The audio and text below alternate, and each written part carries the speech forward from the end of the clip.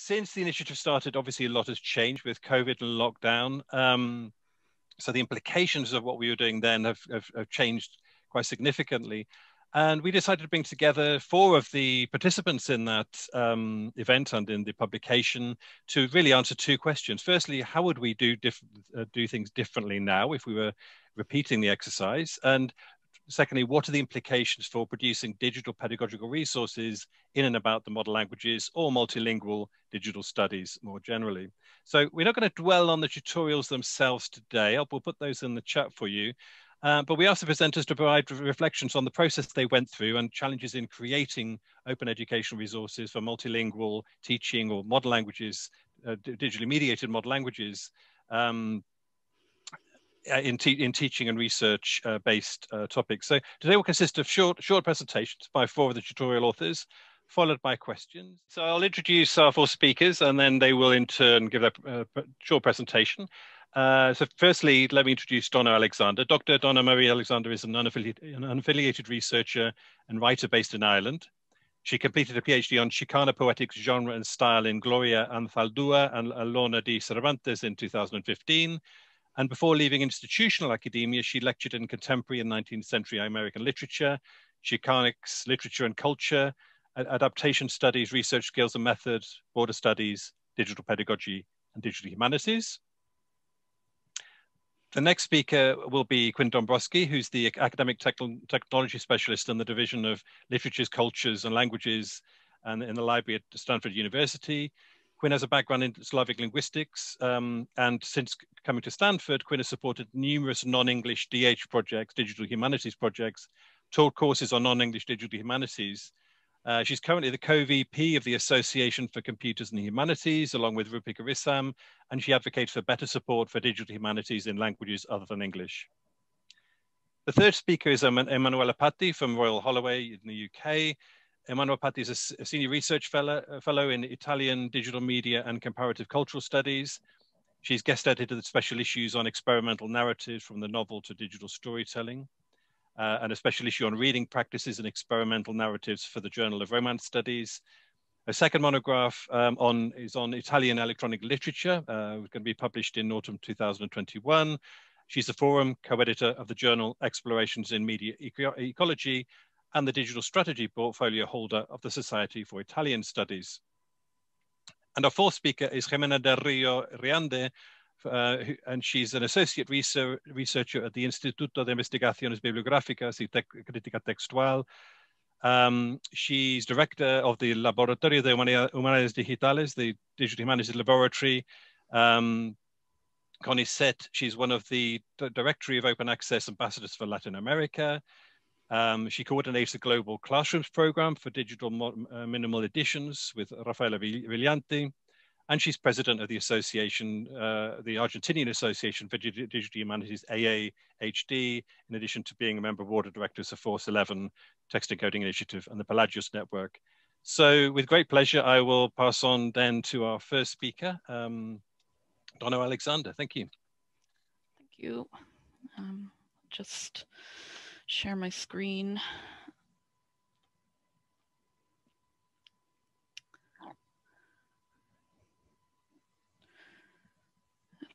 And just minimize this. Okay. So thanks again, Naomi and Paul, for inviting me to do this. Especially right now, I think we're all starved of any social outlet of any kind. So even something like this is, it's great to see other people's faces. So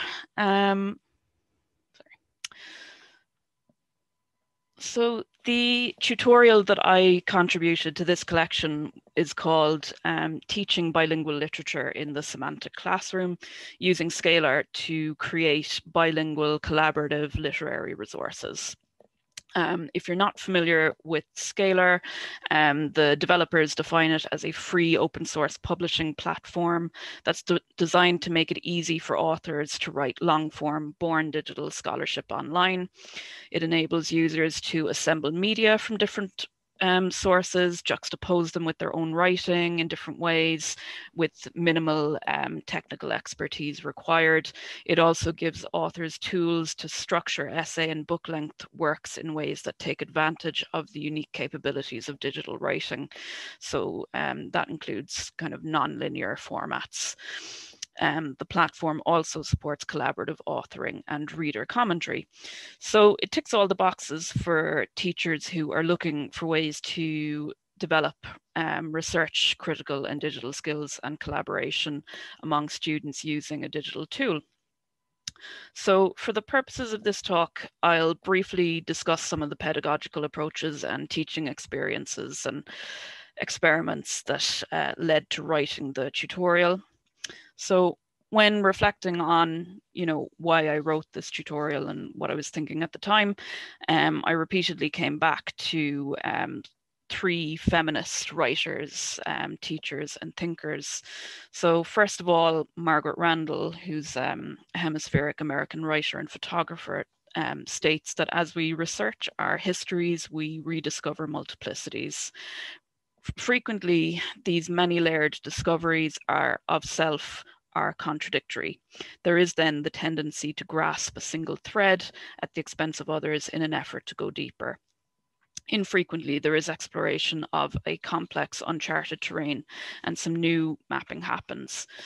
I often share this quotation with students, usually at the very beginning of modules, to illustrate the research-based approach that I want to take with them and the feminist lens through which we'll be exploring the literature in the syllabus. And the single thread warning kind of functions both as an indicator of my desire to ensure inclusivity in both syllabi and in considering students as partners in learning and teaching. So Randall's words then remind me of Adrienne Rich's quest for feminist revision. In an essay called When We Dead, Awaken, Writing as Revision, Rich states that revision, the act of looking back, of seeing with fresh eyes, of entering an old text from a new direction, is for women more than a chapter in cultural history. It's an act of survival. And this idea links with one of her most well-known poems, Diving into the Wreck, in which she imagines feminist acts of recovering history, literature, and other sociocultural contributions by women and other groups who've been erased and sidelined in dominant narratives as an act of diving down into the depths of the ocean to explore a sunken shipwreck. And these, again, are quotations that I often share with students, sometimes at the beginning of modules and sometimes when introducing assignments or learning outcomes. And this is really to copper fasten the ideas around feminist analysis, collaboration, and openness that I aim for in class. And a cornerstone of my teaching goals has always been to provoke students to push their critical digital skills further, to experiment with course content, to consider new connections and uncharted approaches, and to not see issues like lack of linguistic fluencies or other knowledge gaps as barriers to participation. So my approaches then are further bolstered by the pedagogical work of Bell Hooks, who says the classroom, with all its limitations, remains a location of possibility. In that field of possibility, we have the opportunity to labor for freedom, to demand of ourselves and our comrades an openness of mind and heart that allows us to face reality, even as we collectively imagine ways to move beyond boundaries, to transgress. So I see digital spaces and tools and skills as extensions of that location of possibility. And especially in the current moment, as online teaching and remote learning has become not just an experiment or an added extra, but a necessity.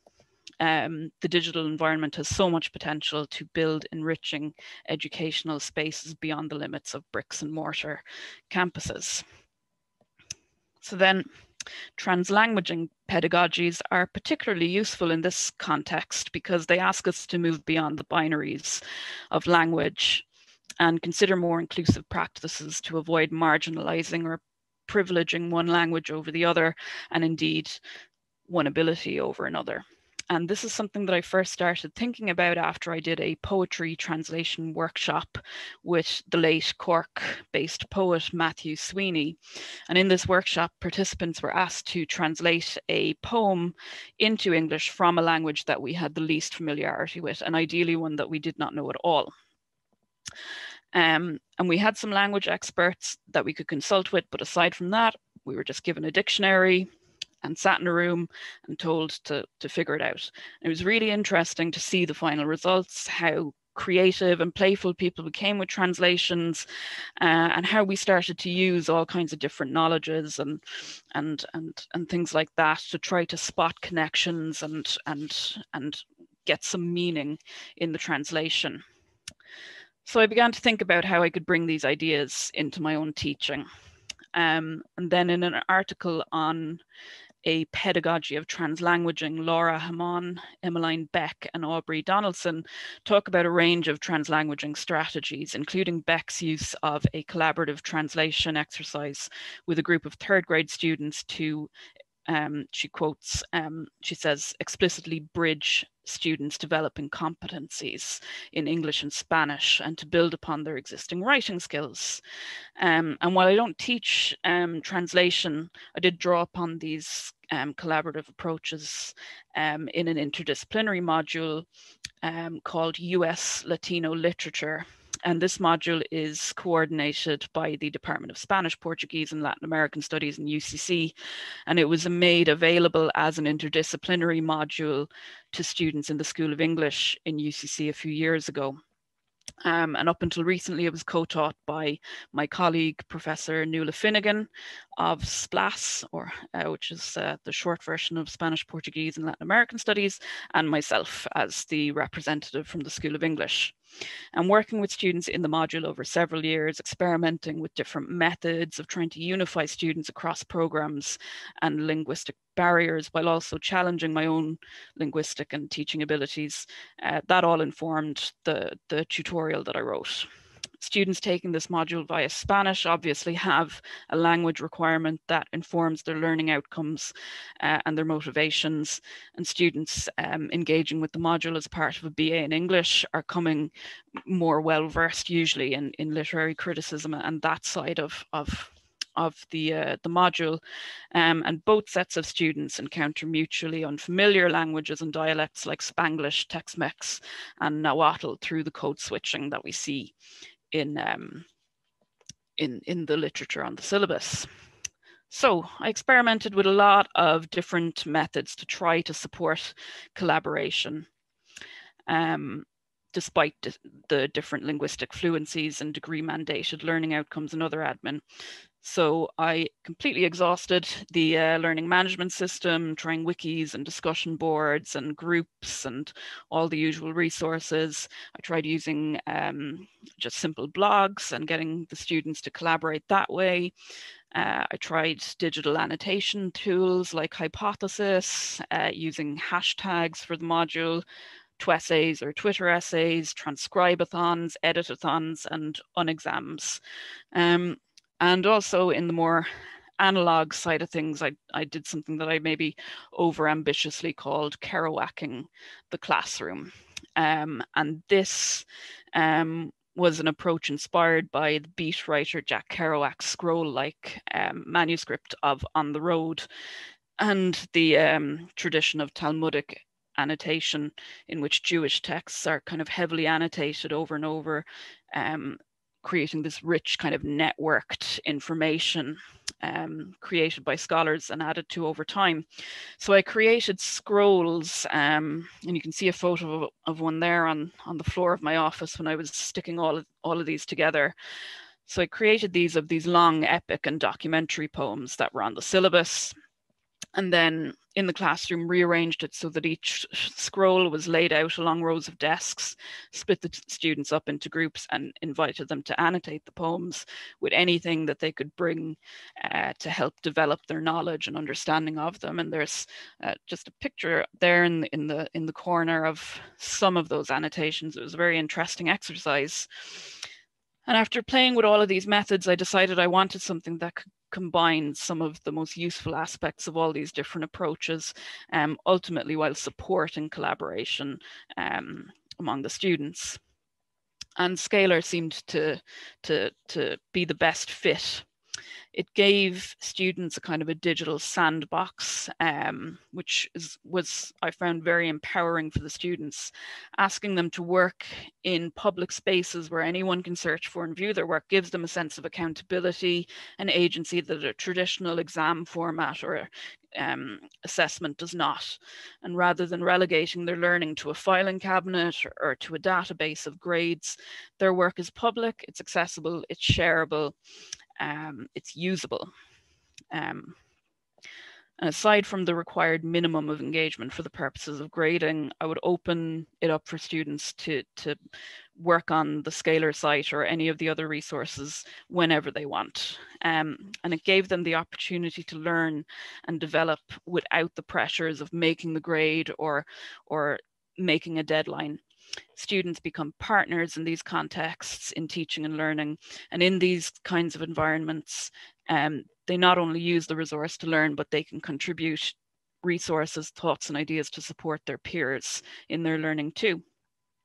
A platform like Scalar also gives them the flexibility and accessibility to learn, share, and explore resources in ways that suit their learning styles and individual needs, offering students a seat at the table, not just as students divided up by their degree program requirements and linguistic backgrounds, but as researchers, as rediscoverers, as divers of recs, as freedom practitioners.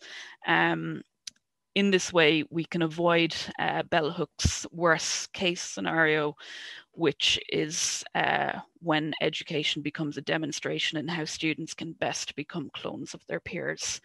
And that's it for me. So thank you very much.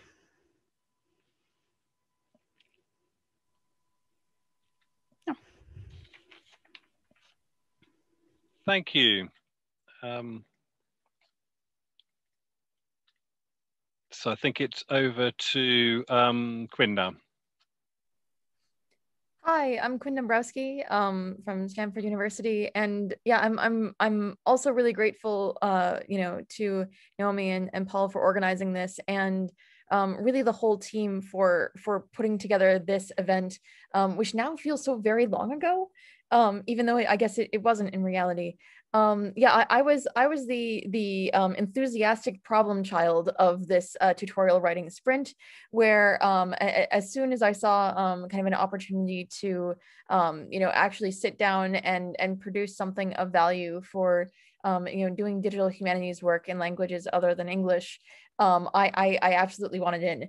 But the problem was, I believe it was over or close to the 4th of July holiday in the US.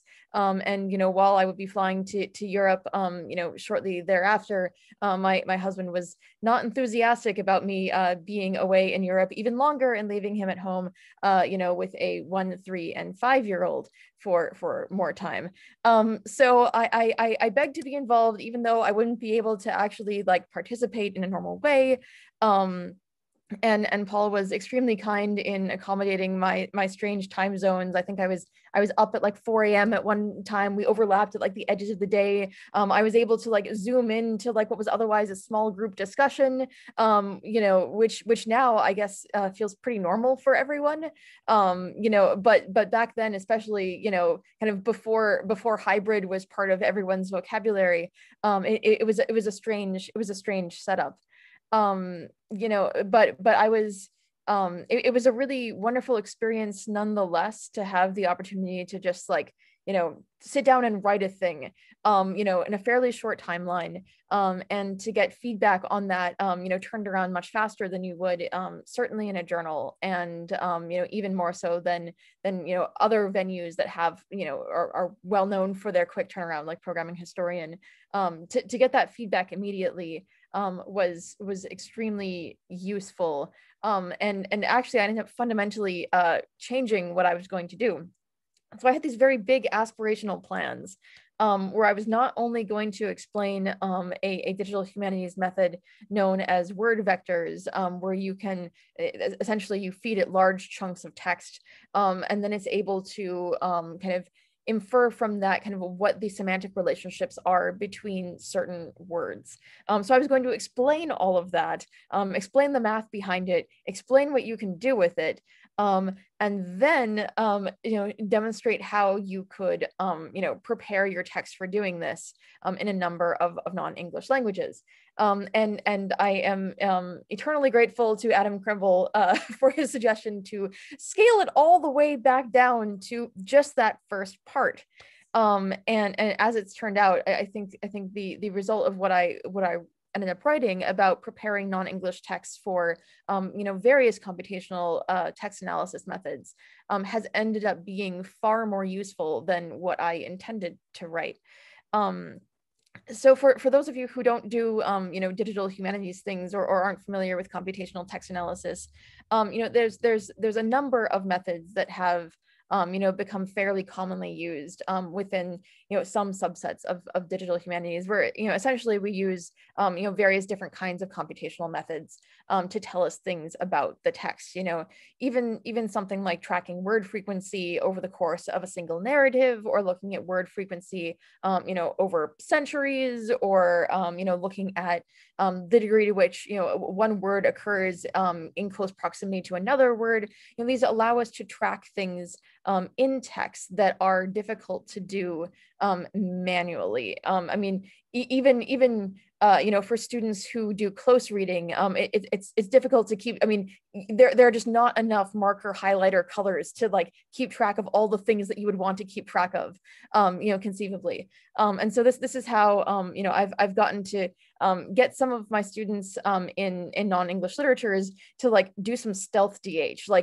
There are those of us who very loudly and publicly do DH, but there also might be a place for students of literature or of a language to do DH quietly, put your text into some of these tools and then be able to track things, but then go and do the work manually, now that that there's one occurrence in chapter 3 and 2 occurrences in chapter 5, and you can find them and sort of carry on with your close reading with just a little bit of computer help. But the problem here is, as you may imagine, depending on what languages you work in, this is easy enough to do for English, where we have very little inflection on our nouns and verbs and adjectives, and it gets kind of much more complicated if you're working in an inflected language. Even Romance languages have enough inflection to really trip up a lot of these algorithms, where it just doesn't work. Computers really don't know anything, and when they're counting word frequencies for any number of these methods, what they're doing is they're literally looking for the same set of characters in between two spaces, which is mostly fine for English, but if you have verb inflection or noun inflection, conjugations, suddenly, even though we as humans know that these are the same words, the computer doesn't know. And so it can't actually track frequencies if the words are not literally exactly the same characters in between spaces. And the spaces also can be a problem depending on what language you're working on, if you're working on Japanese or Chinese, for instance. So the question is, on one hand, it kind of aspirationally and idealistically, we can imagine tools that are kind of oriented towards these languages that have inflection. We can imagine what methods we could come up with from scratch if we were trying to do text analysis taking Russian as the default instead of English. But practically speaking, most of us don't have that amount of time or resources to build those kinds of tools. And so, as frustrating as it is on some level, it makes more sense to adapt the language to work better for the tools, rather than reimagining the tools, from the ground up to accommodate the languages. And so what this tutorial ended up being was basically running through some of the issues that people run into when they try to apply kind of English-oriented text analysis tools to other languages. And it would seem, just in my experience talking to people, that people who teach GH classes tend to not know these things if they're not sort of steeped in modern languages more broadly. They teach using their English examples, which is fine. Having a common set of examples is makes life a lot easier in the classroom. But you know, for the subset of their students who are not working on English for their own work, suddenly the things they've learned in the classroom like stop working once they go home and try to apply it to their own language, which is extremely frustrating. And I would add, you know, bad pedagogy to teach something that becomes, you know, functionally inapplicable for a set of students, you know, namely those working on other languages. So this tutorial ends up being, you know, like just raising awareness of the fact that like there are issues, like there are specific issues that you can address that go beyond. I mean, often people sort of like their pedagogical takeaway from this is like tools don't work for other languages, like, which is kind of true and kind of not, because they can be made to work actually fairly easily with a few adjustments, but you need to know what the issues are and what steps to take to ameliorate those. So the tutorial I ended up putting together sort of walked through those issues and you know, provided some suggestions for how to address some of them. So for instance, simple things like all text needs to be Unicode encoded. A lot of older text, particularly, you know, from, you know, old websites and things are in various legacy encodings that are specific to a language and not in Unicode, kind of the you know, global standard for encoding text. Which is what most of the algorithms are expecting. You know, also things like lemmatization. So for a lot of languages, you know, what you need to do to be able to use these computational methods is to basically create a derivative text that is just like a nightmare from like a human readability point of view. Honestly, it's like your very worst language student like rewrote your text and like took every word and put it in the dictionary form, which like it's like nails on the chalkboard of my brain. But that is a form that is like, you know, computer readable in a way that the like kind of correct inflected form is not. And so, you know, things like that. And you know, coming out of that, I hope that there are opportunities to use this, you know, beyond simply the DH classroom. I think there's a lot of interesting potential for, you know, taking some of these, you know, DH computational methods and, you know, applying them in language classrooms as well. You know, like you can get your students talking about like, what's a word? Like, do we all agree on what a word is? Like, we think we know what a word is, but like with a computer, you have to be very precise about what a word is, and you have to be very consistent.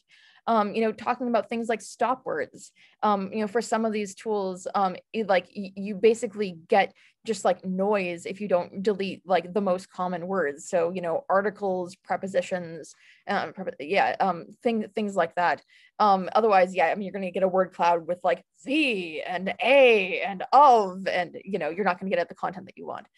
So, you know, having students think through like what should be on a stop word list, what shouldn't be. Do you want to include numbers? Do you want to include all computer words? Because if you just search the internet for stop word lists in your language, odds are you're going to find some that were made for very specific purposes. So being thoughtful about you know, the stop words lists that you're using, you know, and thinking about kind of what your results are when you lemmatize a text versus when you don't. I mean, there are a lot of potential applications that I think can make this a fruitful exchange going both ways of, you know, kind of making other languages better supported, you know, in the DH classroom and making DH methods more accessible in the language classroom as well. Thank you. Thank you, Quinn. So next is Emanuela, Patti.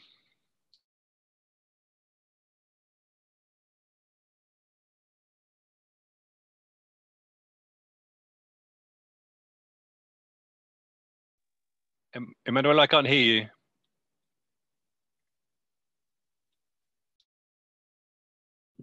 Okay, can you hear me now? Can you hear me now? Yes, all good, thank you. All right, okay, great, sorry. I think I muted myself by mistake. So thank you very much, Paul and Naomi, for the invitation to this panel, and also for the questions you asked us to reflect on, which I think are very important for a number of reasons. First of all, 2 years in our digital age is a long time, given the fast pace of technological development. In 2009, I agree with Quinn, it seems like a really distant time now, and distant enough for also for a quality assessment of the method and the learning outcomes that we were hoping for. And also, we were completely, well, we would never expect something like COVID-19. In the last 2 years, we have not only gone through a rapid technological transformation, but also, and even more significantly, through a social and epistemological one when it comes to teaching and learning. So I'll address immediately your first question, try to be as concise as possible. And what reflections do I have looking back about the process of creating the tutorial?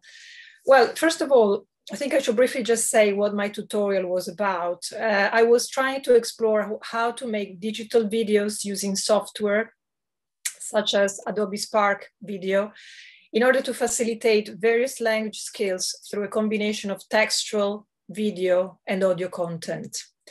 And my motivation for creating this tutorial was a combination of elements, really. First of all, curiosity and excitement about new software, apps, and platforms, which allow the new and accessible forms of expression and creativity. But also what I perceived as a need for both teachers and students to acquire a certain level of digital literacy and update our media of communication in class. And my point was that learning a language cannot be separated from learning how to communicate in the present. And communication today is predominantly through digital media and within an ecology of digital convergence. And thus, when we learn a language, a foreign language, this implies learning how to communicate through a variety of digital formats, digital storytelling, social networking, and digital applications. But then there was another element which underpinned my motivation to create this tutorial, which was the equally important need, I think, to develop a critical awareness about digital media and possibly enacting it precisely in the process of creating creative appropriation. The latest generations of students have been exposed to the internet, social networks, and mobile systems from an early age, and inevitably this has produced a hypercognitive generation, which is very comfortable, in fact, in using these media, cross-referencing them, integrating virtual and offline experiences. However, what is often lacking is the awareness that every time we use certain technologies, whether it is devices or social media, we accept also a certain cultural logic embedded in it, along with its symbolic forms through which we communicate and make sense of the world. So in order to teach both old and new generations how to engage with digital technology and develop an awareness of how digital tools are used to convey information and meaning, it's important not only to acquire digital literacy, but also a critical perspective on digitality. So it's with this in mind that I approached my idea to create, to create a tutorial on digital video, making digital videos. How did I envision, and how do I still envision the tutorial being used? Well, my assumption was that the video is an excellent intermedium, in fact, as it combines text, whether it's print or digital contents, moving images, whether it is film footage, documentary material, and audio, whether it's music, voiceover sounds, and so on. So the process of creating video, now facilitated also by this user-friendly software, such as Adobe Spark Video, could serve different purposes. And the most obvious ones in my tutorial were two. First of all, developing language skills. And the second one was developing digital literacy. So how can we develop language skills when we create a digital video? Well, we need to engage with the various combinations of text, as we said, video or audio. Reading is practiced, for example, when we research, collect, analyze written text, either print or web-based, about a certain topic, understand them correctly, learn the relevant vocabulary, formulate coherent new sentences and or text in the form of captions or script to read for the voiceover. Listening is activated when we select and or imitate dialogues or oral text we want to reproduce and edit. For students, this could be the voiceover of a sample video produced by the teacher or an oral text. It could be a dialogue, description, a voiceover in a film or documentary. And then speaking is practiced when students try to produce their voiceover for the video. So depending on their linguistic level, it could be self-introduction, it could be a series of instructions about how to cook a dish, or a dialogue, an interview, the script of an essay, and so on. in this case, students need to check that their pronunciation is correct before publishing the videos. And either the teachers or web resources on phonetics can serve this purpose. And finally, writing is exercised when students have to come up with a script for the video, as well as the captions of the video frame. So at more advanced level, teachers can request a separate critical commentary in written form in which students provide an argument or explanation for their editing choices.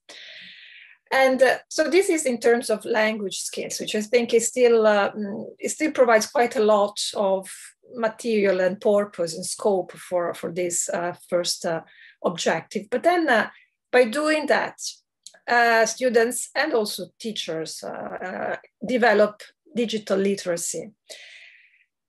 We can access and use our own pictures, videos, or the broad range of resources found on the internet, learn how to differentiate reliable sources from unreliable ones, ensure we select reusable material, edit them using various applications and software, and gain also this multimodal literacy in the process.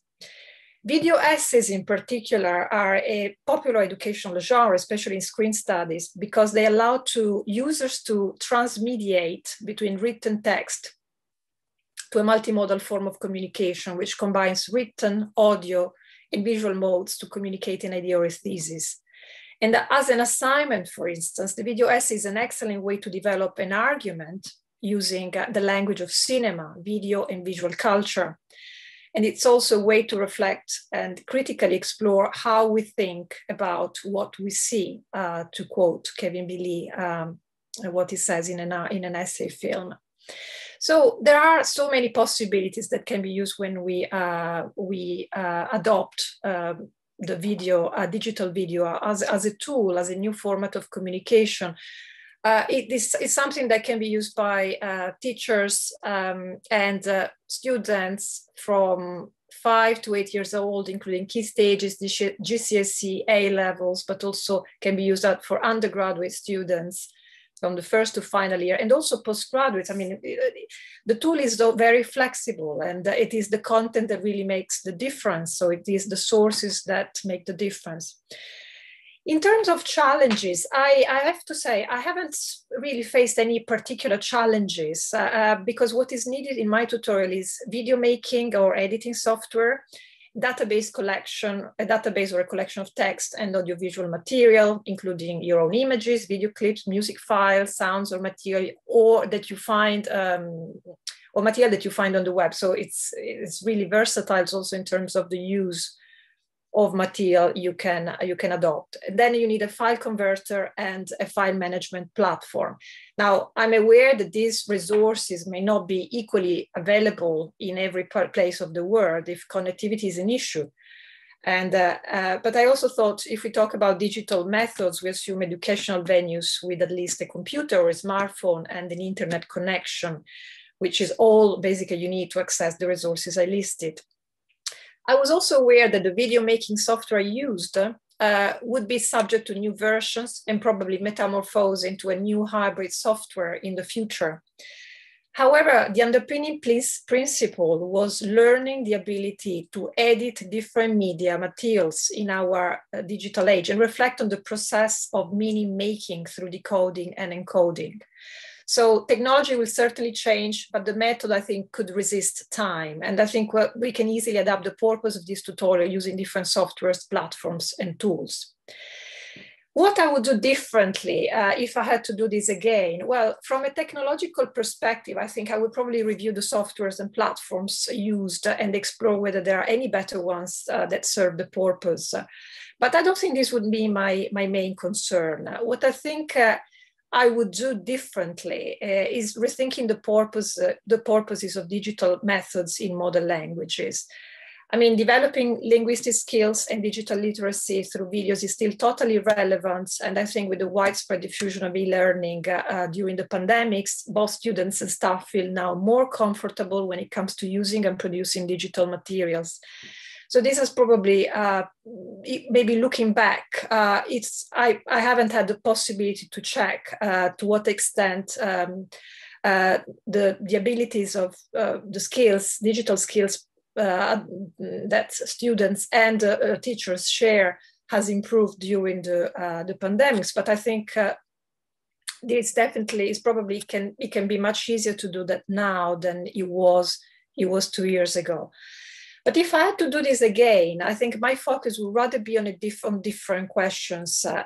For example, how to develop digital pedagogies that address issues of equality, diversity, inclusion at both linguistic and cultural level, or how to develop digital pedagogies that take into consideration digitality as a cultural logic and the impact it has on languages and cultures.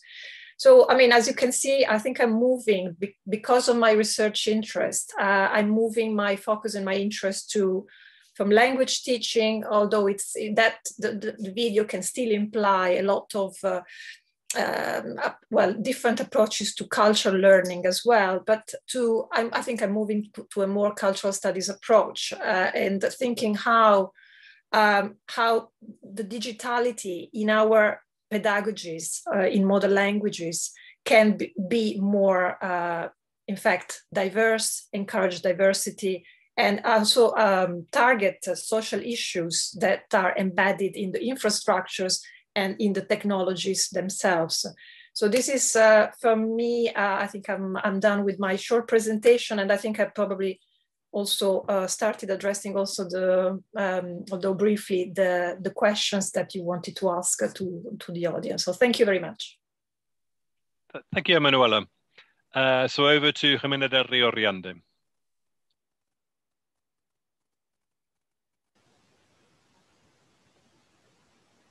Thank you, Paul.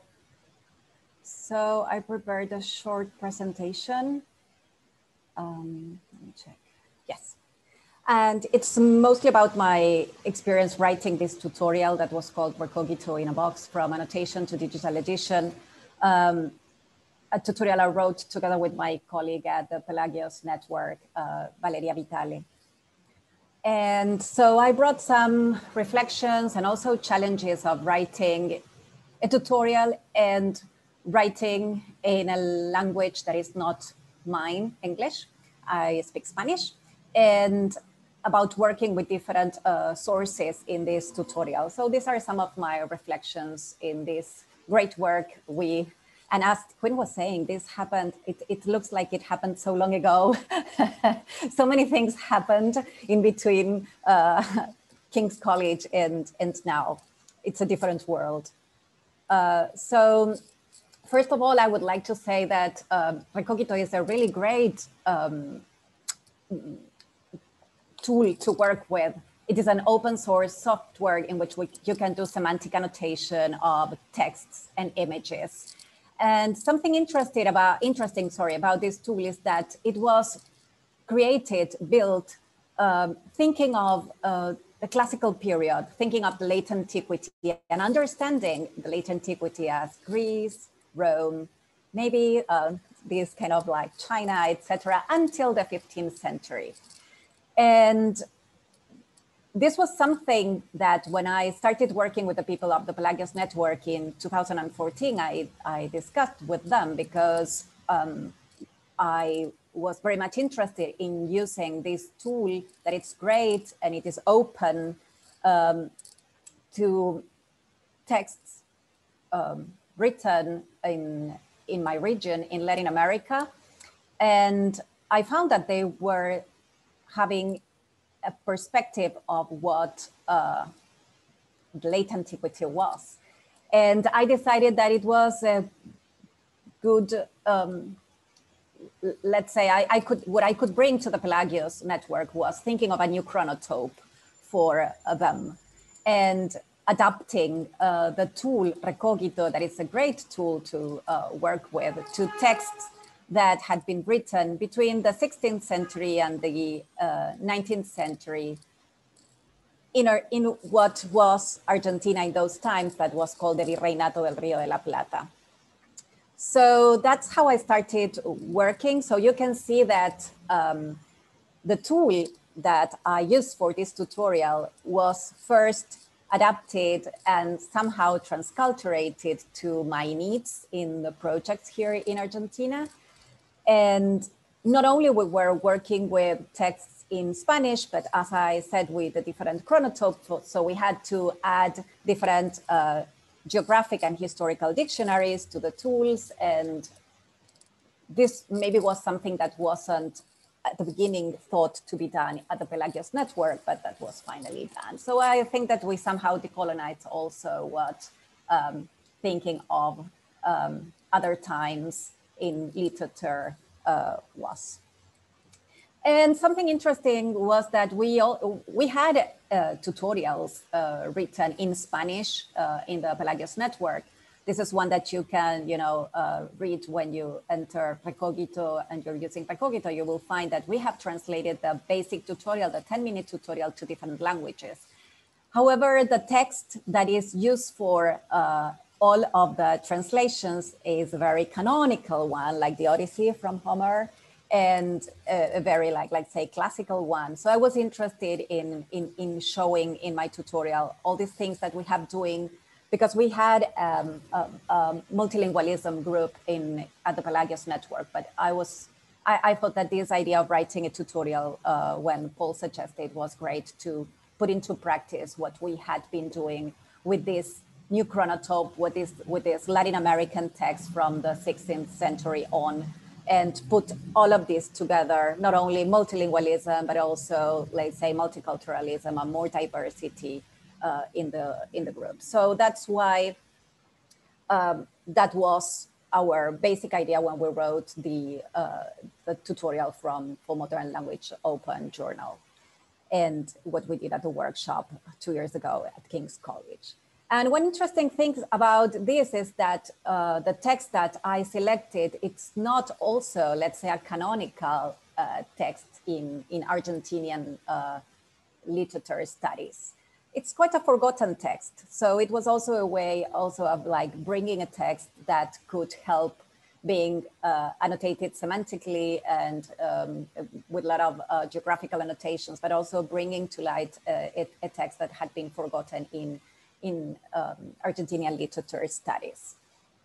I selected some questions that Naomi and Paul sent to us some weeks ago. And I think that one interesting one is how I would do things differently if I were writing this tutorial again. And Quinn talked about scale. I would work on a shorter version if I were writing this tutorial again. I think that the tutorial is now great, and it has been used by many groups here, and that's really good. Also, publishing this in an open access journal like MLO was great, because many people read this and got to know the tutorial in this way. But I think that I would choose writing a shorter version of the tutorial. And then I would like to reflect a little bit on open educational resources. That was something that Naomi and Paul also mentioned in their questions. And I think that it's really very important. And it is, I think, part of the context in which all this workshop and writing of the tutorial, it was our context. So, this is a piece of news that was published last month in February by an initiative on open science that's called Dimensions, and it talks about how for the first time open access is surpassing subscription publications globally. And I think this is really important to take into account if we're thinking of openness and of working on open educational resources. We should be all contributing to this new open science era in this way. And this is a good moment to think about what we consider open. I think that thinking of open educational resources is thinking of open access, is thinking of open science, but open has many other definitions. Working with different languages, with different cultures, with different texts is also a way of opening and should be part of the definition of open. And also I think that in our case, thinking of technology as not only as open source technologies that are really very important, and I think that they are really the game changers here, but also the question open for whom. This year's Open Access Week highlighted this question. And it is not only working with open technologies, but thinking what kind of technologies our users have at home. It's not the same to be at home with 3 different computers, but or only sharing one with your family, or just working with your cell phone or a tablet. So I think that in this sense, the COVID pandemic helped us to think of open educational resources and openness. Also working with more resources, sharing more, getting to know other people who were working in great initiatives. Not only these ones, I have selected this ones because of the capybara and because of the Italian group that's working with the Resto a Casa, that is a great, not only open, but also libre software initiative that can bring new ways of working in academia. So I think that in this sense, we can think more about our tutorials in this context and how they can collaborate. And as this last question, for this last questions, that Paul and Naomi were asking, this workshop and this work on the tutorials made me reflect a lot on the really great value of writing tutorials nowadays, not only for digital humanities, but in academia. This is happening with all the people that I have met, not only from digital humanities, but from humanities and social sciences. All of us are writing tutorials, are translating tutorials.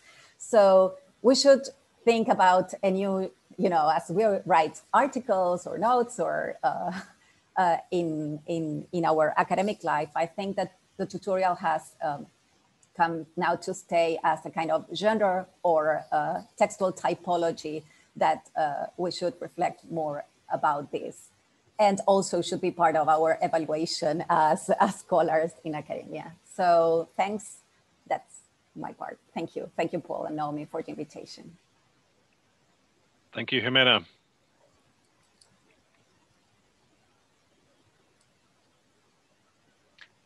So if it's okay, I'd like to just start off by firstly adding something to those excellent presentations, really engaging, really thoughtful presentations.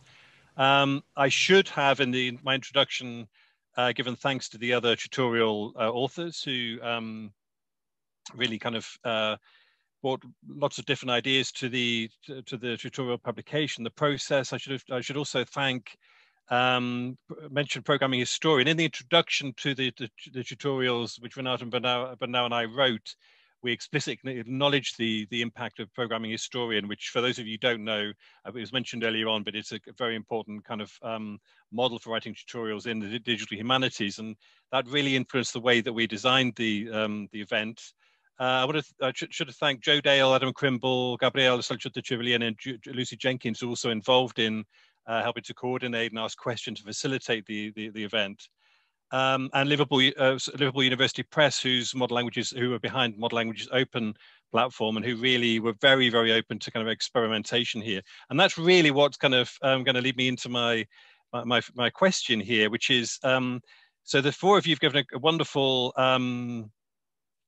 wonderful exposition of what this was really all about. We didn't want to just publish 8 excellent tutorials, which I think you got, but we also wanted to kind of start a debate about what kind of resources are useful at this moment in time. Donna started off by talking about experimentation, bridging competencies. Then Quinn talked about the integration of really quite complex computational methods for outside of the more traditional areas of linguistics and digital humanities, where they're used to cross disciplines, to use them in modern languages. that we then moved on to Emanuela's evocation of the cultural embedding in digital interactions and new visual forms of essay and argumentation. And then Gimena ended up by talking about openness and the challenges in writing tutorial, which are really behind my question. And some of you already started to argue this, but my question really has two aspects. The first is, this was very experimental, deliberately experimental, but looking forward to something that would be more sustainable, what would be the kind of formats? You all represent very different, your tutorials all represent very different types of format for a tutorial. What kind of formats do you think would be most useful for this space, which kind of combines lots of different disciplines? What kind of formats are most useful? And how does that impact on you as scholars, as researchers, educators?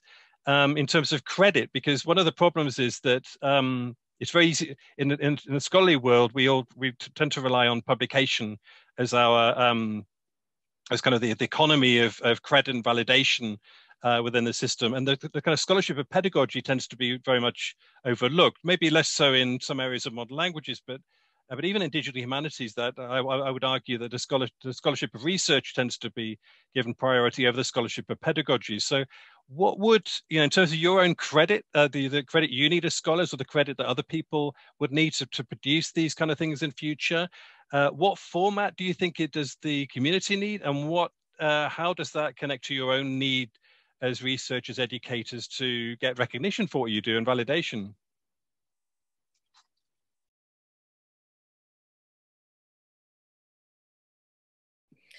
Paul, I'm happy to start. Feel free to jump in anyway. And answer the question.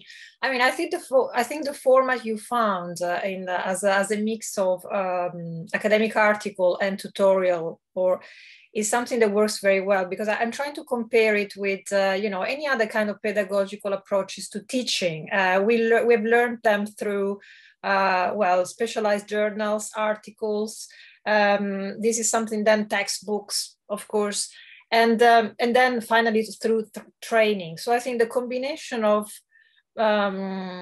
something like a section of a journal like Modern Languages Open, digital languages devoted to pedagogies, which is regularly updated, and then something that maybe can come also in the form of training within the departments of modern languages, for those, more specific training for the purposes of what they have to do. I think that the combination of training and knowledge production would work. Seems to me like a really good format to continue sharing methods, methodologies, and knowledge as well.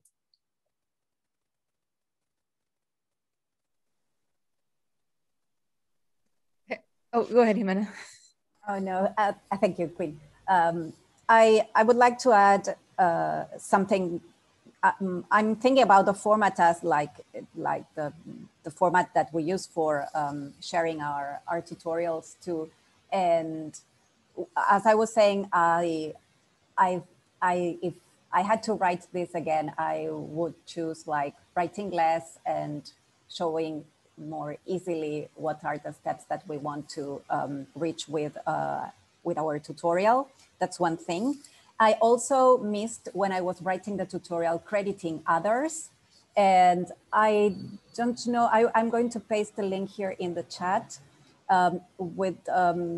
within the scholarly communication group here in Argentina. We have been adapting and translating a very interesting taxonomy that I think that should be more used in the digital humanities, as we are always thinking about projects and tools that have been developed in project work. And sometimes we're not giving enough credit to the people who work in these projects. And this is called credit, and it was developed by the credit group, in which you can credit all the people that had been working in a project with different roles. So one thing that I would surely put into practice if I was writing this again would be like to credit in this way the people who had been like developing the tool, working before me writing the tutorial with Valeria, so I could include them in the tutorial in this way. Thank you. Yeah, there's a lot of like interesting and complex questions here, you know, particularly around like, you know, credit and careers and things like that. And, you know, honestly, I mean, it's something that I struggle with when it comes to advising grad students, because, you know, writing a tutorial, you know, for the programming historian or in any of these other venues, you know, is likely to be a piece of work that is going to have, you know, a tremendous impact on a large number of people.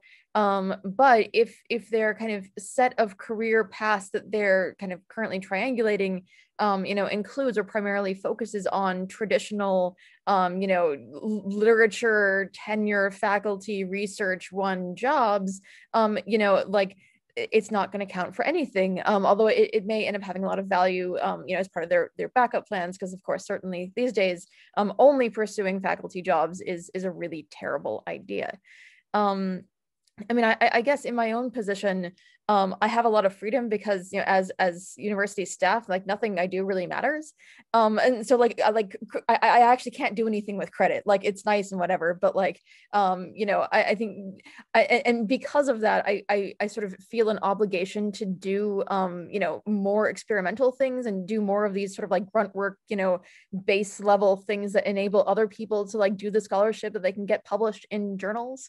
I think there's a lot of, you know, particularly for some of the more computational stuff, there's a lot of interesting potential in, you know, Jupyter notebooks and these sort of new forms that, like, you know, in a single file can juxtapose like the actual computation you did along with like a narrative prose and description. And so again, because like credit doesn't matter, or you know, for me and my collaborators, we have our own project that we call the Data Sitters Club, where we are publishing, you know, this research along with method, along with, we're even writing about our feelings as we go, and like the challenges of collaboration and like the frustrations of dealing with childcare in the pandemic, like all in the same package as like research results, in some small attempt to like maybe nudge the field towards normalizing this stuff a bit more. But I mean, it really, you know, the advice that you give people really has to take into account like their own career state and context and where they want to go with things. Yeah, I'm just gonna jump in and say I'm in a similar situation to Quinn, in that I have total freedom over what I do now, because I've left institutional academia. So where I publish and where I speak and what I do is very much up to me now. I'm not trying to, you know, hit any metrics or anything like that.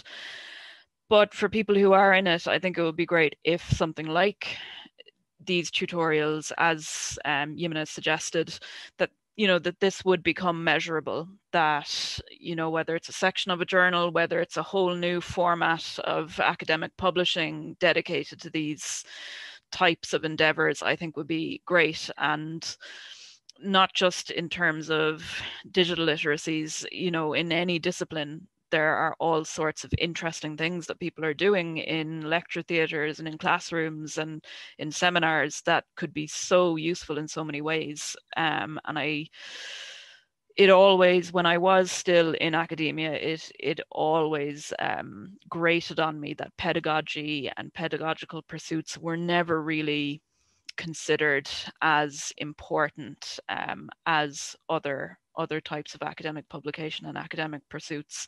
And I think something like a new tutorial format would be amazing and so helpful to so many people. So I think that's a really interesting thing to think about. Yeah. Thank you.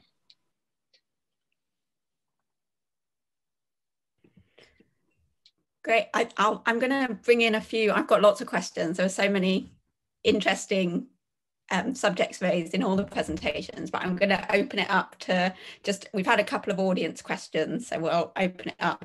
Just a reminder, do you also feel free in the audience to raise your hand, your virtual hand? I'll struggle to see you, so if you can raise your virtual hand if you would like to participate in the discussion live. But just a couple of questions. So the first one is from Saskia. It follows from what something Gimena said, but I think it might be interesting for all the speakers to have to respond to. So Gimena began her talk referring to writing in a language which isn't mine. The idea of ownership of a language or not is an interesting one. Do you need to be a native speaker to have ownership? Can digital technologies increase ownership of a language or open the door to forms of belonging, maybe associated with native speakers? So I don't know if Gimena, you want to respond first. I can answer this from like my perspective. Maybe mine, well, it's a translation of like una lengua que no es mía in Spanish. It's like the direct translation, the literal translation. But I think, well, language is identity. So I feel identified with my language. So this is one thing, like we can say in general. When speaking about academia, you can have sometimes different languages to communicate knowledge, science.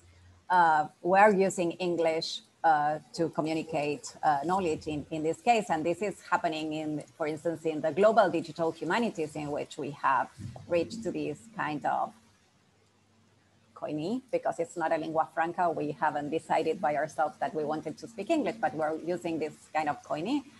And it's fine because it helps you reach people from other places. So I would say that it's a bridge to speak with others, to get to know other projects, to work with others.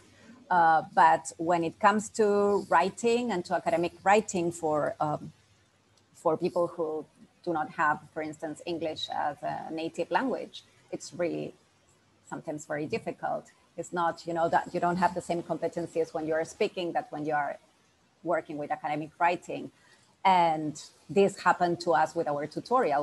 Paul helped us a lot polishing the tutorial, because Valeria is also from Italy, though she has lived for a long time in the UK. But in our cases, we were working in our first version of the tutorial, because I forgot to mention that we worked this tutorial bilingually. We also translated it to Spanish.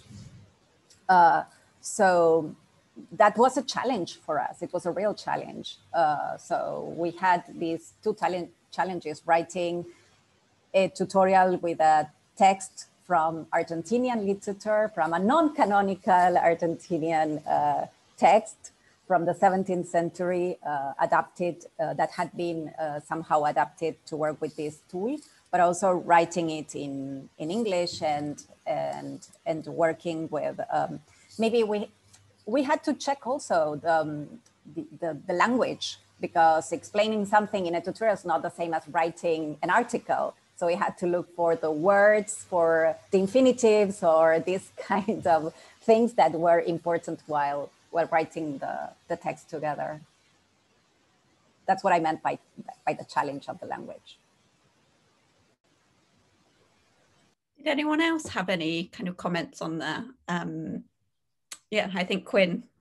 Sure. Yeah. So I'm in a weird position here where like in my division, I support the Division of Literatures, Cultures, and Languages, which has all of the languages except for English, East Asian, and Classics for various complicated like historical reasons.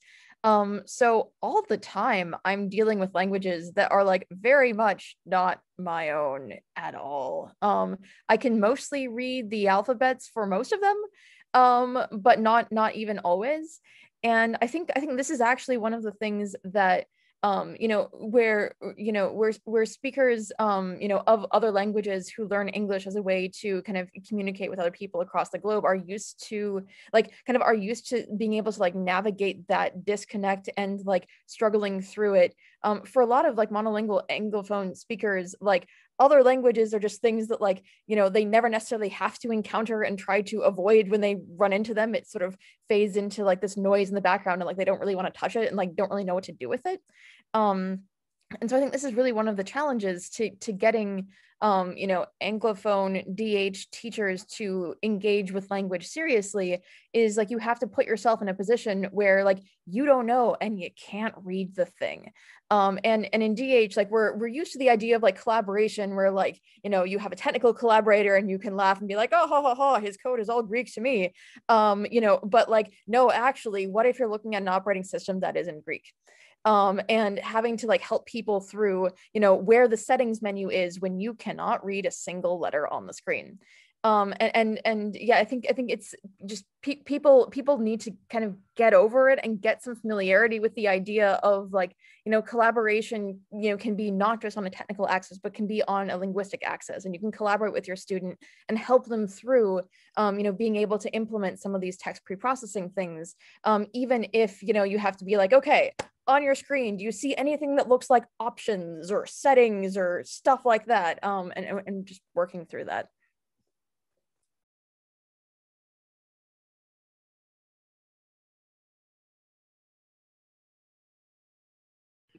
I don't know if Donna or Emanuela had any thoughts on that subject, or...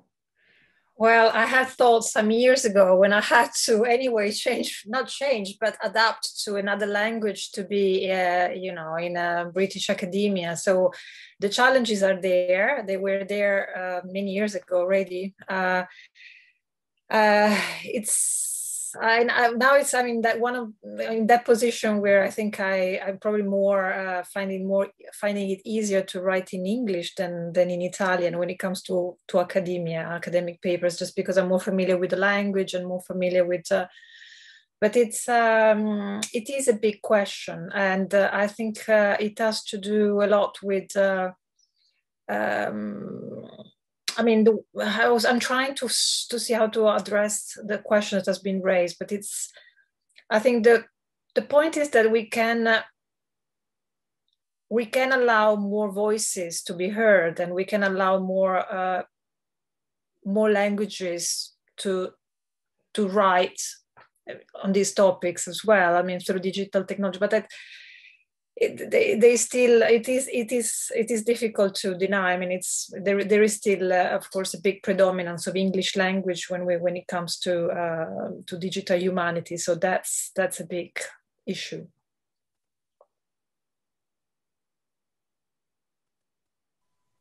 Yeah, I was just I was thinking about the example that I used actually in the Scalar site that I made as an example for the tutorial, and the poem that I used is an epic poem called I Am Joaquin, which was written during the Chicano Civil Rights Movement, and then the author translated it into Spanish, and then a filmmaker created a short film, and that was shown all across America, specifically for people who were illiterate and could not actually access the poem in any language. And, you know, that always was a really good conversation starter with the students as well, about linguistics, about ownership and things like that around language.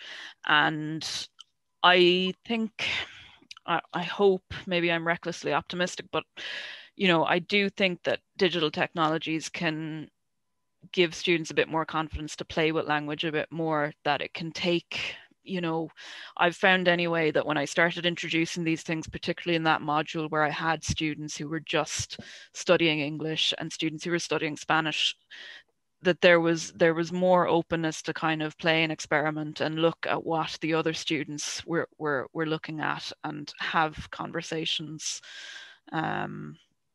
So I don't know about ownership, but I think it can certainly build interest and playfulness around language. Brilliant. Yeah, I think Saskia said it's really appreciated the responses, the thought responses there. I was another question which is slightly different. So I mean, Quinn addressed the kind of DH people who are a bit reluctant to engage with language, but we've had a question on the other side. So at what stage of language learning should students be exposed to DH methods? So maybe we're talking more here about modern languages students who aren't doing a DH program, and kind of what stage, how do students react to DH methods? Is it something you find they adopt in their undergraduate work, or is it rather something to expect from postgraduate students? So I don't know if you have any thoughts on that. I could jump in there straight away and say the again, the module that I used as an example for this was not DH, was not affiliated with DH. And I loved Quinn's mention of stealth DH, because that's essentially what I spent a lot of my time doing, going in and, you know, students are kind of expecting just, you know, a lecture and whatever. And I'm telling them, no, bring in your laptops or smartphones. If you don't have one, let me know, I'll bring a spare. And we're going to play on this website, or we're going to run this through, you know, some kind of program to see, you know, what happens.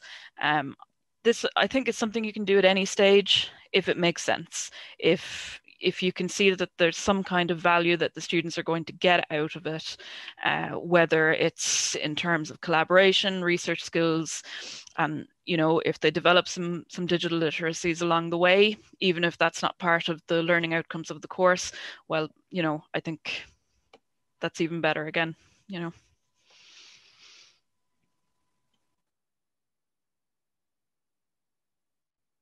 I just stuck in the chat a link to a great recent article from DH Quarterly by Melinda Crow and Sarah Kearns about DH in a French language classroom, for some concrete examples of what one might do when there's still very much like a language acquisition focus with digital methods.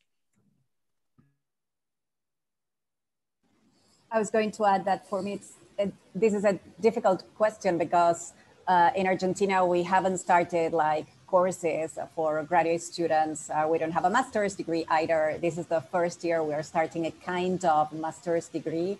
So what we have been working with are very, let's say, a mixture of students that are sometimes very young, others that are researchers, or so we have always this kind of like multi-age people in the classroom. So that sometimes it's interesting, because we always make them work. We try to make them work in groups and to mix all of them, to have people with different ages in the different groups. So that's the experience that we have had in Argentina with DH up to now. I would like to add, I think it also depends on what digital methods we are talking about. There is still a lot of confusion about what digital literacy is needed at different levels. And that's probably required a bit of a discussion. What do we mean what kind of digital literacy would be helpful for students of modern languages on the first year or second year, or as a postgraduate, or what digital literacies is needed for students of modern languages in school.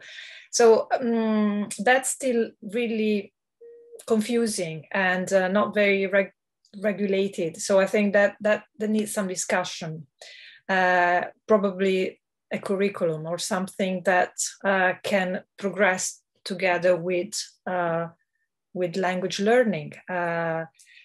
Because as we've seen even today, we've presented so different tutorials and different approaches to digital pedagogies. So they can be used in so different contexts, basically, and different levels. So I think some discussion about how to organize a curriculum on digital literacy, which runs parallel or together with modern languages, is probably needed. Yeah. Great, thanks. I think, as you say, Emanuela, it's a big question, isn't it? And it's one that we're all working through, and that recent developments have also changed, as a few of you addressed, how receptive people might be to that and what opportunities there might be. I think in terms of questions, as I say, if anyone would like to ask anything live, do raise your hand. I don't think we've got, someone did ask if by chance anyone knows about similar resources in Portuguese. I don't personally, but if anyone does have any ideas for kind of DH Portuguese resources, there's a request in the chat for that.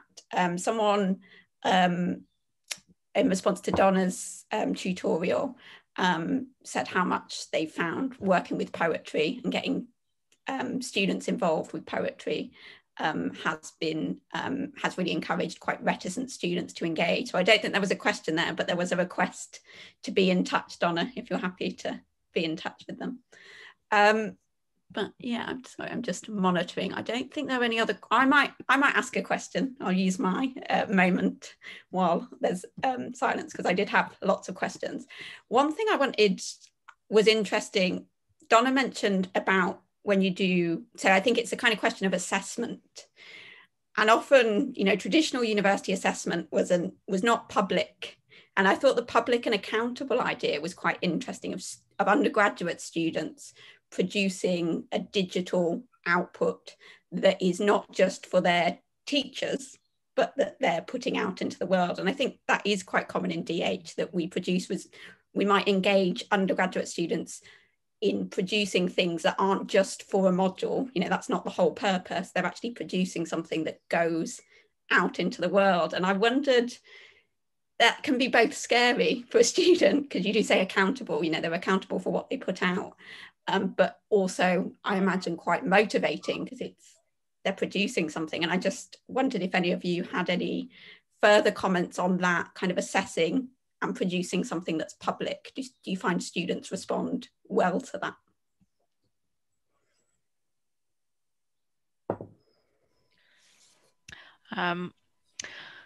Yeah, overall, I found that the response was really good from students.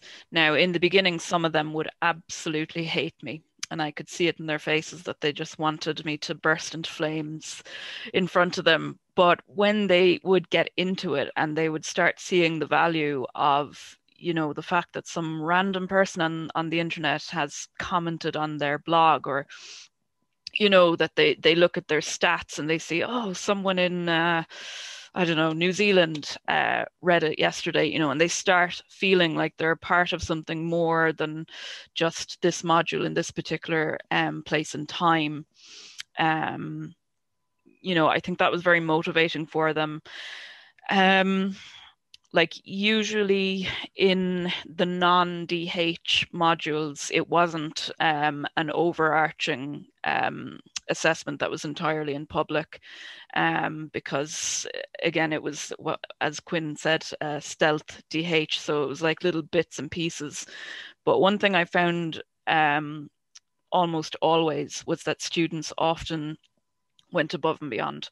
So they would actually end up writing more and contributing more, because they would get so kind of almost hooked on this idea that it was all in public and it wasn't just me looking at them, and that they had something tangible that they could actually take away with them, you know, metaphorically, after, you know, after the module was over and I was a distant memory, that they still had a website, or they had an article published, and they had, you know, something legitimizing the fact that they did this at some point as well. So overall, a very positive response, with some fear and some minor hatred of me, which eventually did kind of turn into liking me again, but, you know, goes with the territory. Yeah, I had a similar experience doing something like that with the non-English DH class that I taught, where everyone was working on their own language and we were sort of figuring things out together as we went. Where, you know, I had them take a look at the, you know, stop word list for their language in Voyant, which is a popular sort of graphics-based, you know, text analysis tool, and critique it, and, you know, then suggest a better list. And, you know, I let them know that, you know, with their permission, I will actually like send this to the developers, you know, as a recommendation, because I mean, clearly, well, you know, while some of the lists are fairly well vetted, some others, you know, were clearly like, it was a list they found online and includes like completely inappropriate words to filter out, like article or computer or things like that. And the idea that, like, you know, you could not just critique things, and then, you know, most of them were graduate students in literature, so they were pretty comfortable with the idea of critiquing things, but you could also like take steps to make things better and people will listen, was, I think, kind of a shocking idea, and an introduction to, you know, a kind of ethos that is common in some DH circles, but very much not so in literary ones.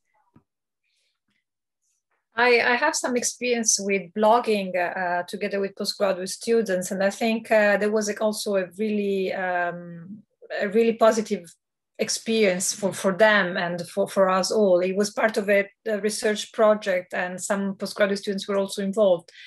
And I think it was very helpful not only to learn how to write, for example, how to summarize your research or your project in a blog post, which is a different genre anyway. So there was, again, it was a writing skills practice, writing practice for them. But it had different implications. I mean, they had to learn things like, well, first of all, so we were using the blog as a peer-reviewed blog, although it seems a bit contradictory, but we were reading posts before publishing them, of course, and then suggesting changes if needed and so on. So students found that really interesting and useful. And also they learned how to, well, transform a piece of writing into something different, use images, checking that images had, could be published, and copyrights, following copyrights and so on. So, and then also being able to spread, to discuss it with other people from all over the world. So I think it is an exercise that can work very well, can be an assessment. In that case, it wasn't, but it was part of a project. But needs to be regulated as well. So it needs to be regulated by senior. If it's something done by students, needs to be needs the support of teachers and senior colleagues. So I think it can work, and it's really good practice for them.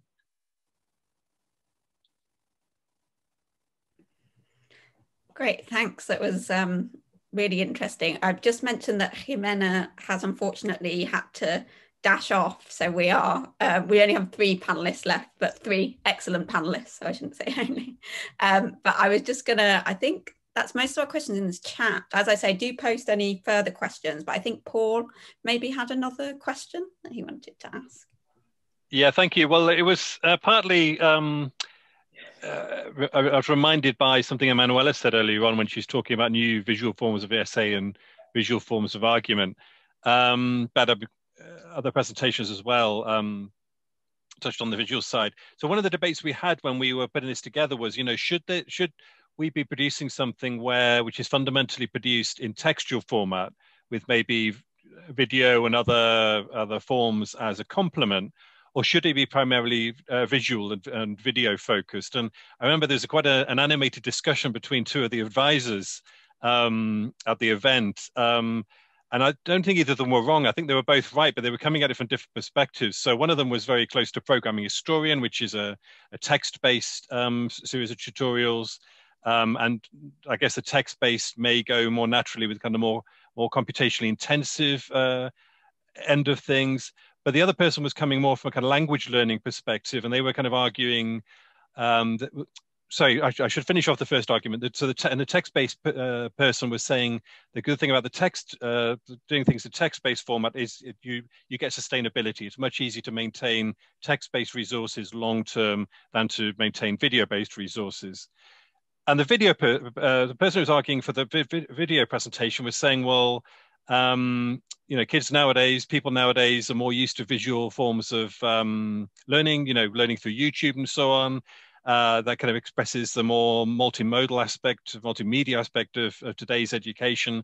So we should be thinking about video instead. Obviously it'll depend on the kind of video, the kind of tutorial, the kind of learning involved. But what are your feelings about that dichotomy? Paula, are you talking about the tutorial, or are you talking about potential practices for students or teachers? I guess both. The tutorial, but more widely, kind of the educational method, the kind of pedagogical environment. I mean, when it comes to tutorials, I think the combination of the 2 is probably ideal, because you have both words and both advantages. So I think as you instructed us to do, we had a text with an explanation, something that is going to stay there, is going to be recorded, is going to end up in an archive probably in the future. But then we also have the videos which are accessible. You can just follow them. They're quick to watch and so on. In terms of when it comes to video presentations, for example, I mean, I think they are very similar.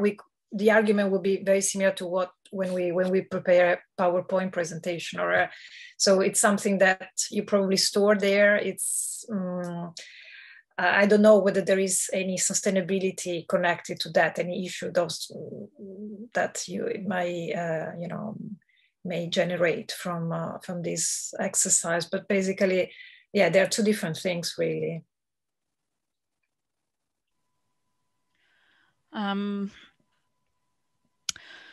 Yeah, I think a mixture really is key, and I didn't talk too much about universal design and that kind of side of thinking in my tutorial, but that was one of the reasons why I liked Scalar, because it did and it does allow for, you know, a mix of engagement. So, you know, a student who maybe doesn't feel very comfortable, you know, doing a video presentation could write a post.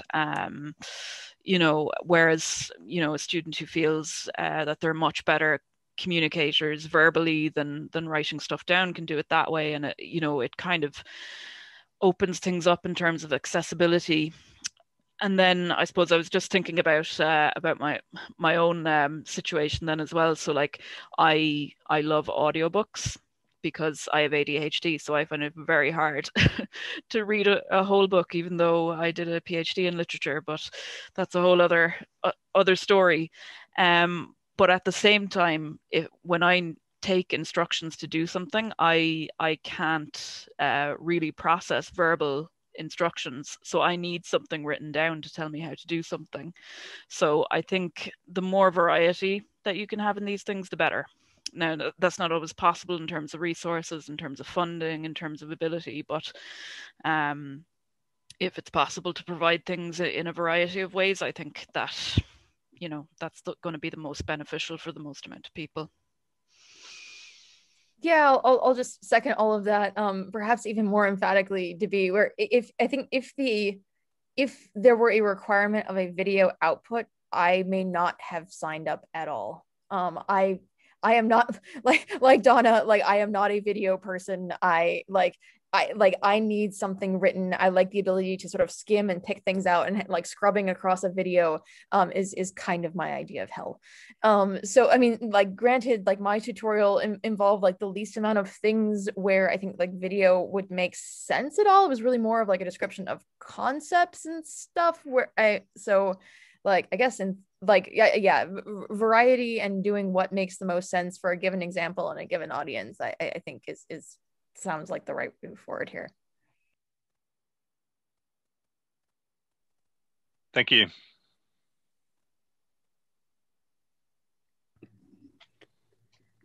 I can't see any more audience questions, but as I say, do feel free to post if there are any. I might again use my opportunity just for one more question about multilingualism. So I think you kind of, this is one of the constraints that I'm interested on digital tools and platforms, is the crossing of language, and translanguaging was mentioned, and I think it's addressed in your tutorial, Quinn, and Emanuela, I'm sure there are issues with the platforms you've used. And one issue I find with a lot of digital tools and platforms is that you have to choose a language. Even if it provides support for languages other than English, it still often forces you to work in one language, and a lot of them struggle. And a lot of computational tools, there are computational tools that are being developed for multilingual language use, but sometimes they're not very good. It is a bigger challenge. I was just wondering if you find this a constraint, that there's not much, a lot of tools and platforms are constraining the ability to work across languages rather than in one specific language.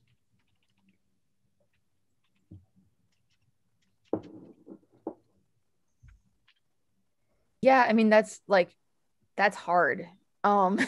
Like that, especially if you're trying to do multiple languages at once, like at least for kind of the better computationally supported languages, like we we're getting a lot better, honestly, like surprisingly fast at being able to work like serially monolingually.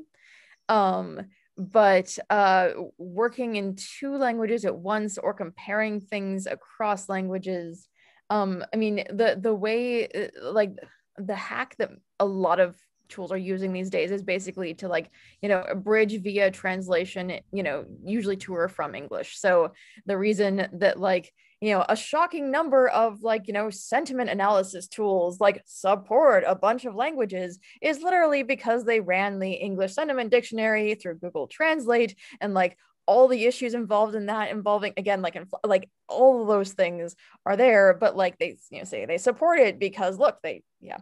I mean, there's also the fact that, like, you know, a lot of, like, it's not apples to apples. I mean, a lot of the cases, as we know, like there are things that you can look at in some languages where, like, you just can't in English, or not very easily. I mean, like, you know, Russian has like a wonderfully complex set of like name diminutives, and like you could like what, like Jonathan, John, and Johnny maybe, but like mostly it doesn't really work. Or looking at like levels of politeness in Japanese, like it doesn't really work. And so, I mean, I think they, like, trying to pick the right questions where you can chain together like serial monolingual things to get to some like rough comparability is currently the best we can do. And going beyond that, especially in like a generalizable sense, like where you could do like arbitrary language A and arbitrary language B,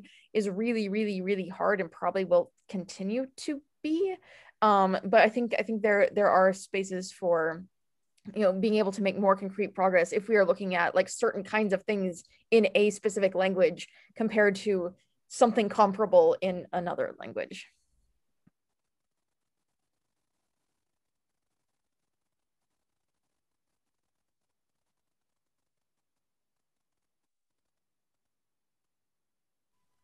I suppose I was just thinking as well that, you know,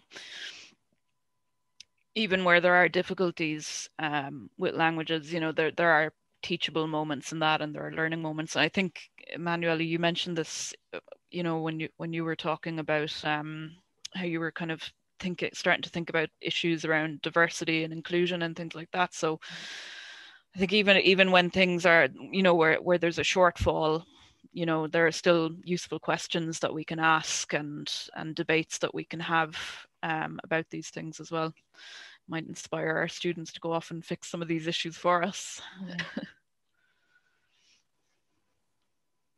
Naomi, I'm trying to think how to answer your question, but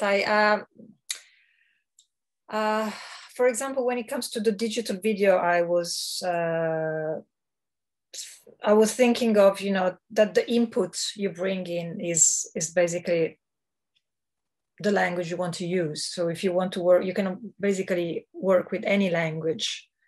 So I don't know, in the experience I have, I don't know whether that's really an issue for the platforms or softwares I've used. Because the input, the message, in fact, is what is going to be used to produce the text, in fact, to produce the final outcome.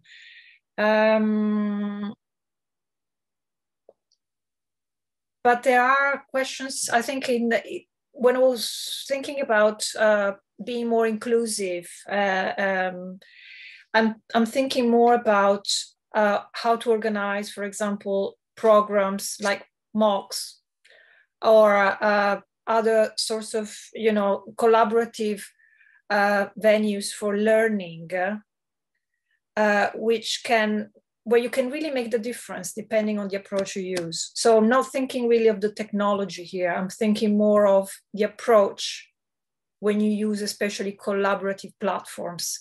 And that's incredibly important because depending how well the collaborative platforms you use, depending of the tools you have available, depending of the criteria that you decide, the rules that you decide from the beginning, that can be more or less inclusive, more or less diverse. And I think that's where we can intervene in terms of multilingualism, multiculturalism. I can't think in terms of technology, but that's the other area where we can do things.